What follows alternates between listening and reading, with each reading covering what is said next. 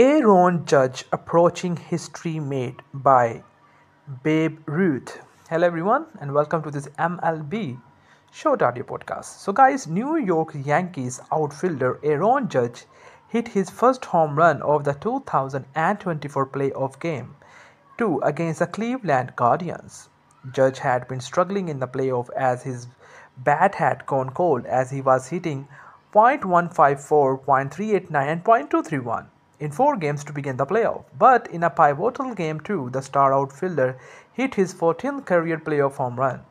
Just excited it went out, Judge said after the game. You never know in these windy, chilly nights what the ball is going to do when you hit to the center here, but the ghost was pulling out there to Monument Park, that's for sure.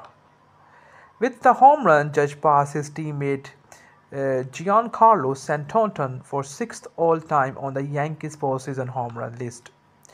Not only did Judge pass Stanton, but he's now just one home run away from tying Babe Ruth, who was a 15 playoff home runs in the Yankees' career.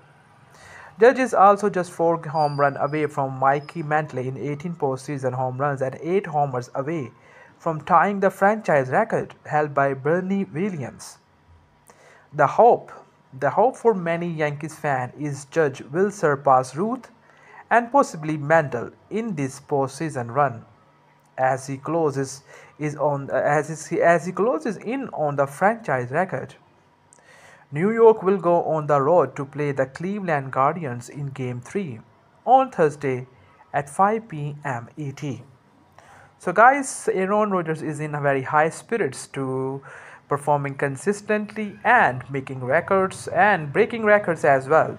So guys, this is pretty much in this short but to the point audio podcast. Kindly do support our channel by sharing this video, and thank you so much for watching.